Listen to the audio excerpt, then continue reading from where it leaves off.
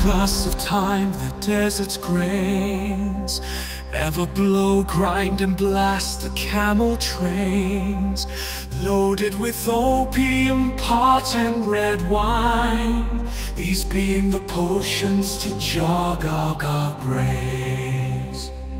Yes, where the river flows, where grass grows, you and I, beloved, drink the wine's remains.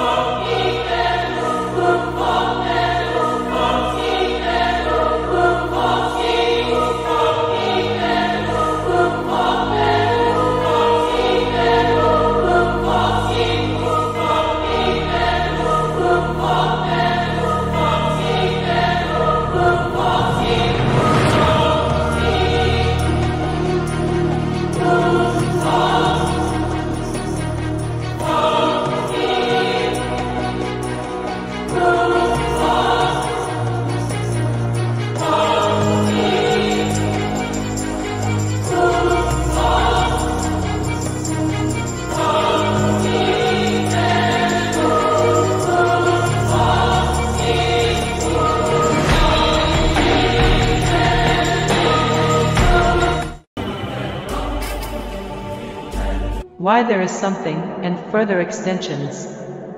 If a lack of anything were the case, but it has no time, so no were. Well, nothing can't be, for existence has no alternative of non-existence, and so that notion is out and done with. There is no case, as in fact. Nothing cannot even be meant, much less have any properties or be productive, and so even any notion of it is forever squashed. So, something had to ever be, it having no alternative, with no option not to be, with no opposite, and with no possibility of it coming from the impossible, nothing. The something, then, is eternal, in that it is uncreated, can never go away. It is permanent as the causeless cause of what comes forth of it, which can only be temporaries. The something cannot be still and unmoving, for then naught could it become as the temporary happenings that we take as something. The impossible stillness thus gains single quote marks, akin to its relative of nothing, neither one able to be. So, the permanent something of necessity as the only true and lasting real thing can only form the temporaries through various arrangements of itself in such a way that it ever remains as itself.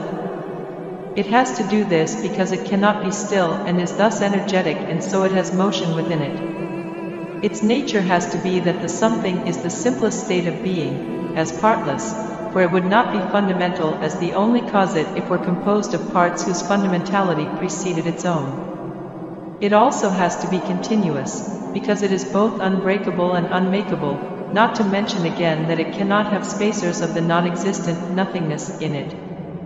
The something is thus an existent that cannot not be. So, then, the lesser, which in this case is the least, gives rise to the elementaries, the composites, and the complex, as the temporary universe, which from our point of view as one of the temporaries might call it to be greater, in the sense that the temporary is more interesting than the simple base alone, much grander in its splendor of multiplicity, even.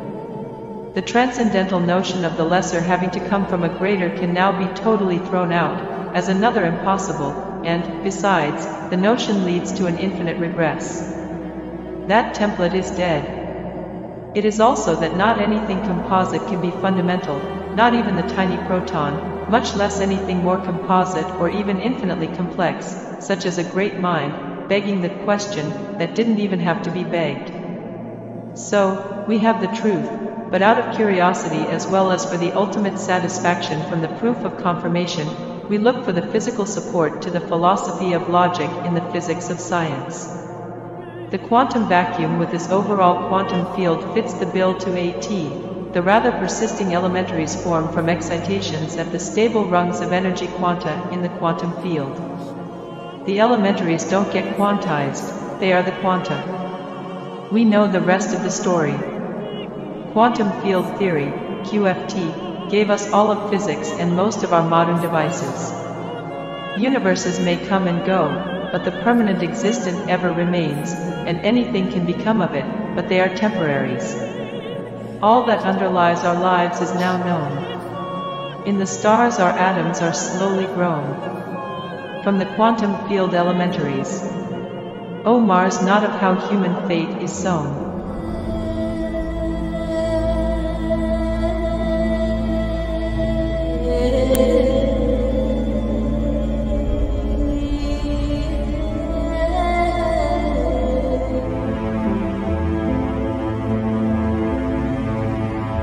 Have you ever wondered how might our lives be different if the art of writing had never evolved, if we had never moved beyond simple pictographs and cave paintings?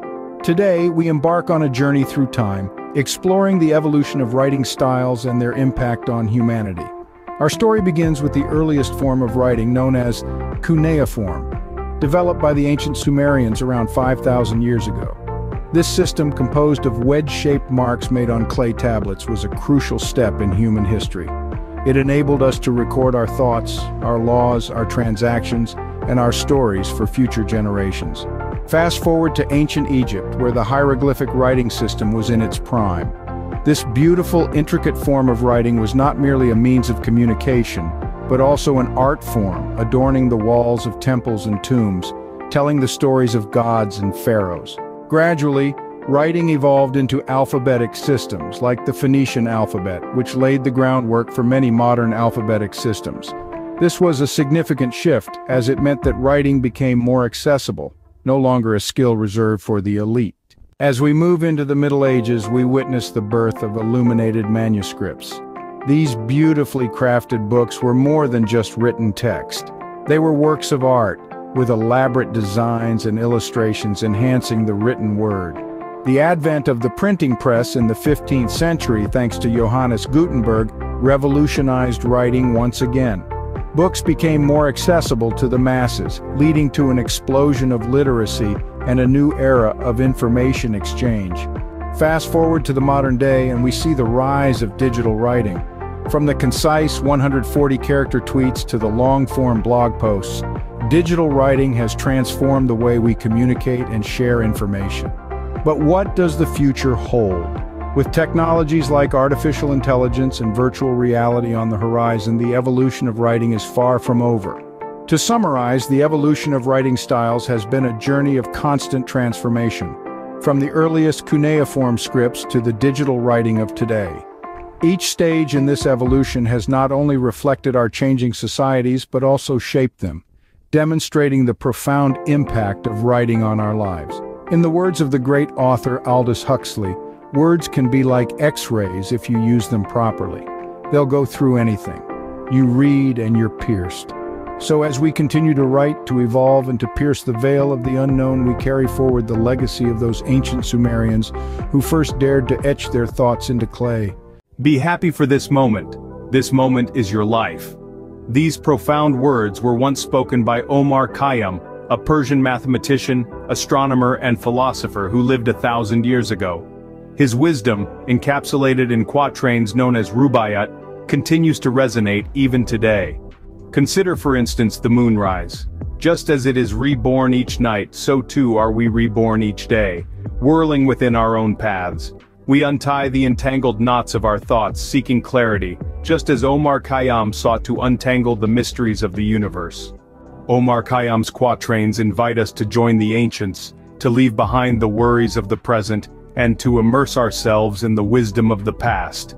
He urges us to fill our cups with knowledge before our time runs out, for once we are gone, we may worship no more. His words remind us of the transient nature of worldly hopes.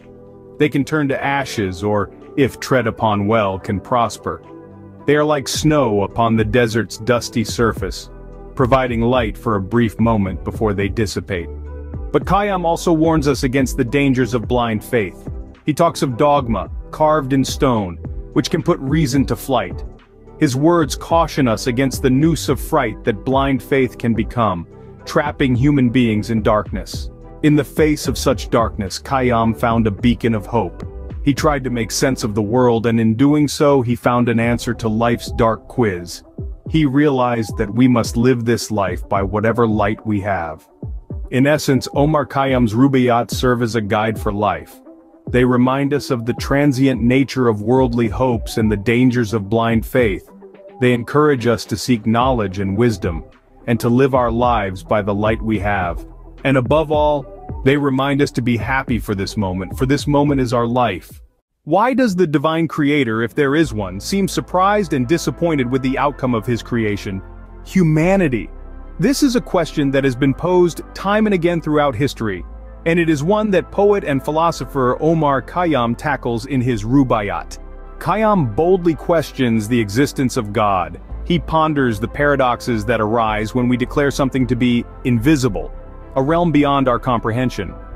This daring skepticism is reflected in verses such as, "You shall be you no more," and "naked on the air of heaven ride." These lines could be interpreted as a challenge to the notion of an eternal soul, a nebulous entity often associated with religious beliefs. Khayyam suggests that our identity, our self, is not some intangible phantom, but a product of our physical brain and its complex network of neurons. In his verses, Khayyam also explores the limitations of human knowledge. Lines like, "Evermore came out by the same door as in I went," and "But not the master not of human fate," speak to the human predicament of seeking answers that may be beyond our reach. This is a dilemma that not even the grandest cosmic mechanisms can solve. The crux of Khayyam's philosophy, however, lies in the importance he places on the now. He emphasizes the present moment over the unborn tomorrow and dead yesterday. This belief is encapsulated in his famous quatrain, "The moving finger writes, and having writ, moves on. Nor all thy piety nor wit shall lure it back to cancel half a line, nor all thy tears wash out a word of it." While traditionally interpreted as a commentary on predestination, these lines can also be understood in a modern context. They reflect the inexorable march of time, each moment arising and then vanishing, replaced by the next. This deterministic chain of events cannot be altered or stopped. In essence, Khayyam's philosophy is one of acceptance and focusing on the present. It acknowledges the limitations of human understanding and the inevitability of time's progression. It is a philosophy that resonates even in the current day as we grapple with similar existential questions and strive to make sense of our place in the universe. In conclusion, the Rubaiyat of Omar Khayyam offers a profound exploration of the human condition and the concept of God. Its verses delve into the mysteries of existence, the limits of knowledge, and the value of the present moment. Despite being centuries old, Khayyam's philosophy remains relevant today, providing insights and perspectives that continue to resonate in our modern world. Imagine you're in a library, a vast repository of knowledge. Each book in the library is a unique world, with its own characters, its own plot, and its own language. This library is our cosmos, and each book is a different aspect of our reality. Now let's delve deeper into this analogy. Each book in the library represents the literature of the unified verse. The unified verse is the collection of all that exists, all the stars, all the planets, all the galaxies. It's a grand story, a narrative crafted by the forces of nature. Within each book there's a story. This story represents the ongoing tree of life, a tale of evolution, adaptation, survival, and extinction. Each chapter, each paragraph, each sentence, and each word contributes to the overall narrative. The paragraphs in our book represent the different species that populate our planet. Each species has its own unique characteristics, its own role in the ecosystem, its own place in the grand scheme of life. Each sentence in our paragraph is a creature. These creatures, whether they're humans, animals, or microscopic organisms, interact with each other in their environment, shaping and being shaped by the world around them. The subjects of our sentences are verbed by the biotype DNA cells. These cells, the basic building blocks of life, carry the genetic information that determines the characteristics of each creature. They're the phrases that make up our sentences, each one unique, each one vital. Within these phrases we find dictionary molecules. They form the words of our sentences, the atoms that make up our cells. Each molecule, like each word, has its own meaning, its own role to play in the grand narrative of life. The alphabet letters of these words are the particles of the Standard Model. These particles, the most basic units of matter, come together to form atoms, just as letters come together to form words. The strokes of these letters are inked by the particles, which are in turn papered by the covariant quantum fields. These fields, like the pages of our book, provide the foundation upon which reality is built. Finally, the energy or gravity that binds everything together, that enables the existence of the universe and everything in it, is the capability that holds our library together.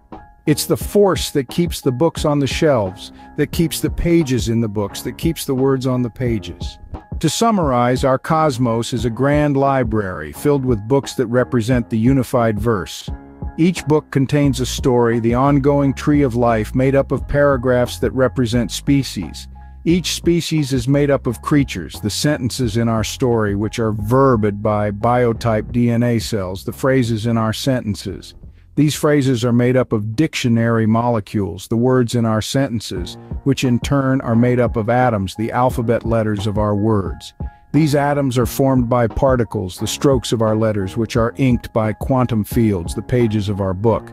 And finally, the capability, the energy or gravity that holds everything together, is the force that keeps our library standing. This is the intricate, interconnected nature of our reality, a grand narrative written in the language of the cosmos.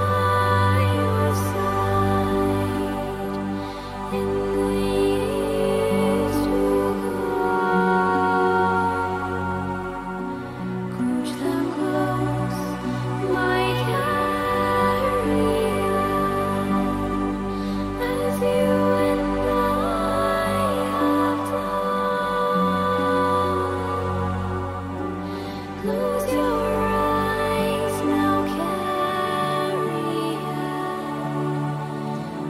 Put your clothes to sleep. The moon and the stars are yours tonight. Safe and sound with me. Safe and sound